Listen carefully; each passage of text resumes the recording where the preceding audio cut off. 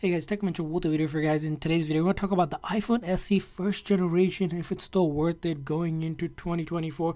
Everything you need to know, whether you're using this phone currently, thinking about buying it, or even upgrading from it. Everything you need to know about the iPhone SE first generation. Let's talk about it.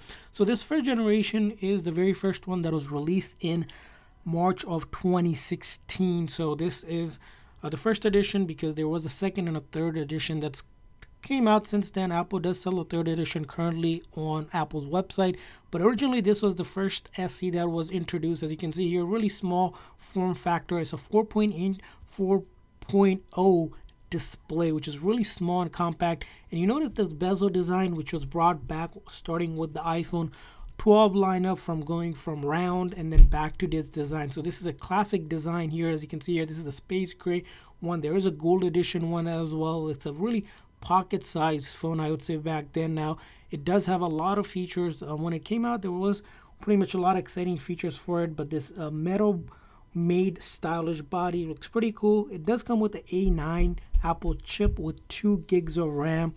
Now, other thing you probably wanted to know about is its battery size. If you look in the battery size, it has a 1624 mAh battery, which is rated to give you about 13 hours. Of course, that's if it's at 100%. If it's lower than that, you're not going to get that. Now, if you compare it to the new iPhone 15 model, which gives you around 20 hours, you're getting almost a little less than half on this one when it's a used iPhone. Now, other thing we want to talk about is the camera here. The back camera is a 12 megapixel camera, and the front selfie camera, it's just only 1.2 megapixel camera. Basically, the camera, again, you can't really compare it with something newer just because of the age of it, but you'll be surprised to know you can actually record in 4K in 30 frames per second, and it has things like slow-mo, time-lapse available option as well, and also has square and panel as well. So good feature in terms of not the greatest camera, but does have some other features of it.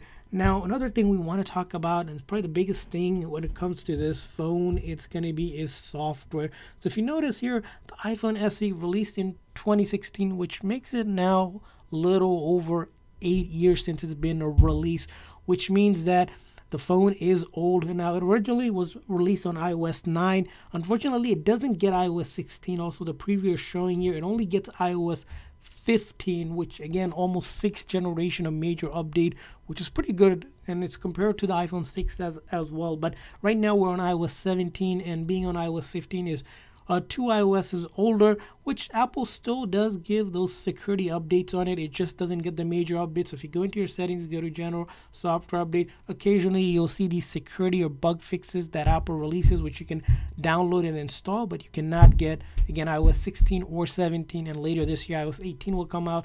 It will be pretty much a 3-year-old in terms of the iOS update on it, which means a lot of the apps might stop working. Now, some of the apps work. It's a hit or miss. About 75% of the apps will work.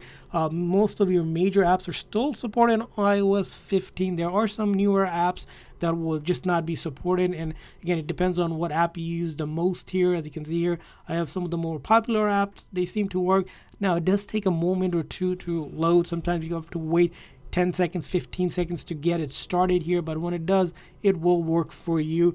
And talking about the pros and cons of this phone, which will probably make the big decision, is that it's really cheap to get. You can probably score this for under $50. It's a small phone, so if you like the small compact phone, this phone is probably for you. It has a physical SIM card, which, as you know, with the iPhone 14 or above, there is no physical SIM card on the US model. It does have that Touch ID home button as well, and this phone comes down to basically like a backup phone, or a phone if you're just looking to simply use it for calling and texting. That's probably the most you're going to be probably doing it. And when it comes to browsing, you're not going to get that much of speed. It will do browsing light, but because of the small factor, it probably isn't the greatest phone from it.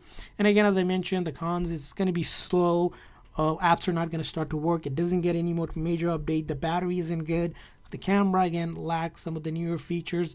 Overall, it's a decision will come to you. Us, we're going to say this phone is only good for a backup phone. Probably not worth it to get it, but if you're using it, it's probably at the last straw before it completely becomes obsolete later this year. But for now, it will work for you, but consider upgrading to iPhone 11 or later if you can get a used one. Now there are Amazon, which you can get it for a really good discounted price on the new iPhone, but this phone is probably gonna be end of it for it. Now if you want to get that, there is the second generation or third generation, which are still great devices, and the third generation you can actually buy from Apple's website. So that's our review for. I want to hear from you guys. What's your thought on the iPhone SE first generation? If you used it or currently using it, thinking about using it, upgrading it from it, leave a comment in the comment section. We'd love to hear what you guys have to say. Thanks for watching, guys. See you guys next time.